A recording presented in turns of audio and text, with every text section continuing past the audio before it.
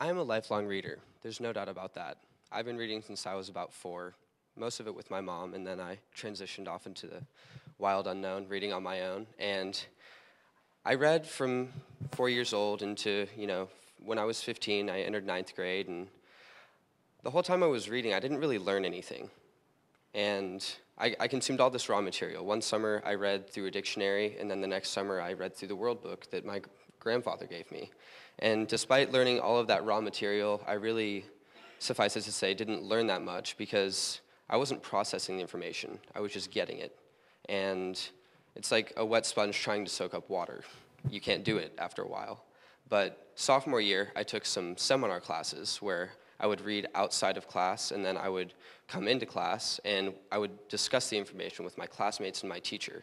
And this trend continued into my junior and senior year. And it's not when teachers talked at me or to me, but when teachers started to talk with me that I really started to learn. And I can't tell y'all how many times I've sat at home staring at a math problem with no idea what to do or what it's even asking, really. So I go to my book. That's pretty much another language. I go to my notes, and I can't figure out what I wrote down. I even look it up on the internet, but let me tell you, that has not worked out well in the past for me. So I go to class the next day, and I spend the whole period looking at the same problem, learning absolutely nothing, and only getting more frustrated with myself. The past 2 years, I've been in classes that have been completely flipped. We watch instructional videos outside of the classroom, and when we're in class, we come together to do the work. We collaborate, we bounce ideas off of each other, we talk about it, look things up, ask questions. We've even used a whole whiteboard to do one math problem. And I leave feeling confident in my abilities, like I've really learned something. Working with others is when I really started to learn. As I've gone through high school, I've realized that I can't learn something just by hearing it once or seeing it once. Somebody has to tell me about it, then I have to go read about it, then I have to sit down and write about it, then I have to Google search all the interesting pathways that lead from it. In my favorite classes, I work hard because I want to be prepared for the next day's assignment, but at the same time, I find myself getting drawn into the information that I myself find particularly intriguing.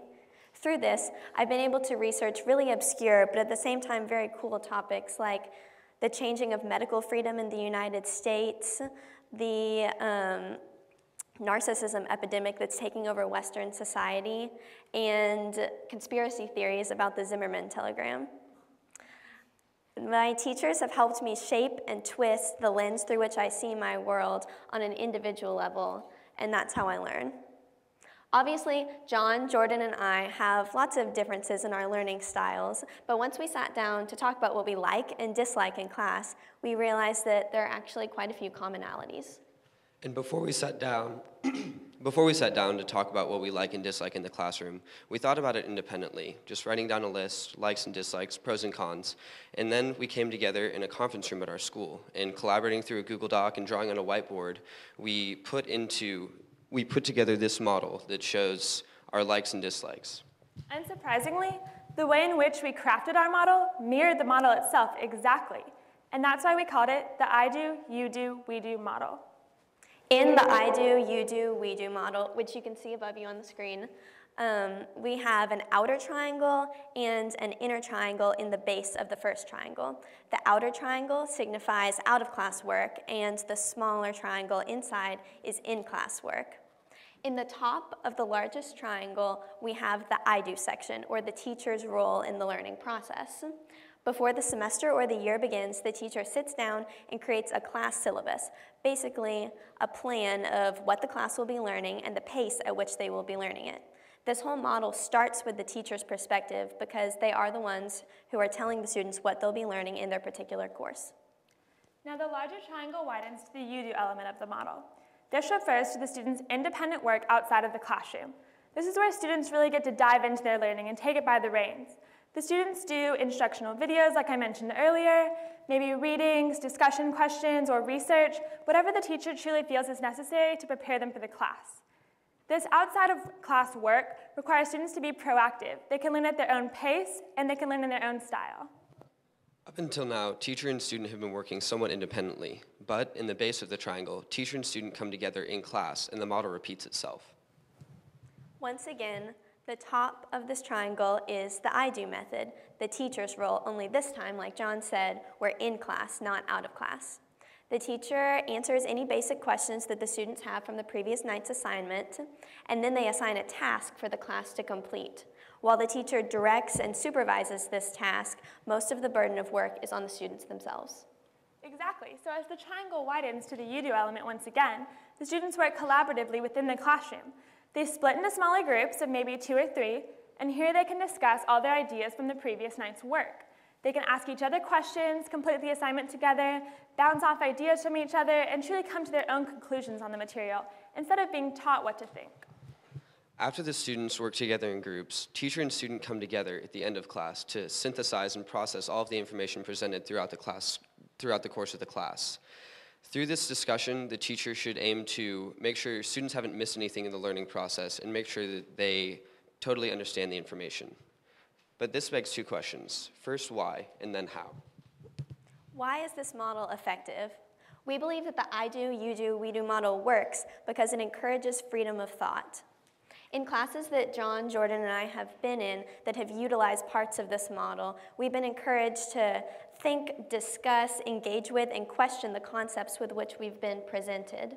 This ultimately helps us become individual, self-motivated learners and collaborative learners, which prepares us well for a world that we'll be entering that's beyond simple textbooks and terms.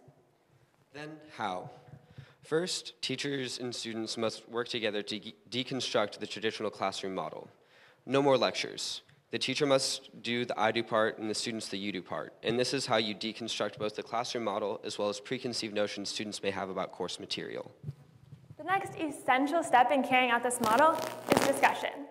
Now, as most of you probably know, it's going to be pretty hard to get a class to discuss something if they're used to being talked at instead of talked with. You have to go through that awkward silence for a little while. And why is that? Because students are afraid of being wrong. Let's face it, everybody's pretty afraid of being wrong. You don't want to be that person that blurts out the wrong thing and gets weird looks from everybody around you. But the truth is, it's really important to be wrong in order to ever come across being right. In order to foster this comfortable classroom environment, the students work in smaller groups where they can talk amongst their peers and get their ideas out. And then they come together and reconvene, they hear the other group's ideas, they get advice from the teacher, and they truly master the material as a whole. Finally, this model works because of organicity, which is a term that we coined that means a combination of elastic and organic. Think about it. How did you get here today? You probably could have taken one of many routes, but you would have ended up in the same place, this room. We think that the same is true of learning. Teachers should feel free to pursue constructive tangents that their students are embarking upon, as long as the tangents lead back to the main goal of understanding the course material. On the flip side of that, if students are moving through a concept quickly, they're really getting it and understanding it, then the teacher doesn't feel like they have to spend the allotted amount of time on that when there's something more challenging along the road. Our I do, you do, we do model allows students to work independently outside of the classroom, to pursue learning in the way that best suits them. It allows them to explore their own pathways, as Madison does. And it also allows them to come together and collaborate, which works best for me and John, to bounce ideas off of each other, to learn from others, and to develop their own viewpoints. Through independent work and collaboration, true learning can take place. We believe in freedom of thought. We believe in deconstruction. We believe in collaboration and discussion. We believe in organicity. We believe in the I do, you do, we do model. Because that's how we really learn. Thank you.